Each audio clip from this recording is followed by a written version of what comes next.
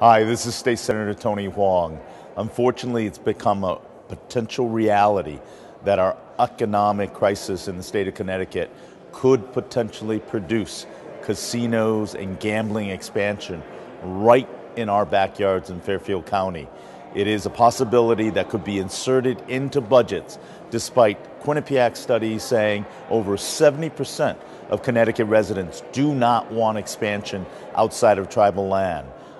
What we need to really fully understand is what could potentially happen under this crisis that we are enduring in our budget is that we could potentially have gambling expansion right in our backyards that could impact societal costs in regards to expansion of gambling addictions. So I'd love to hear from you so your voice can be heard.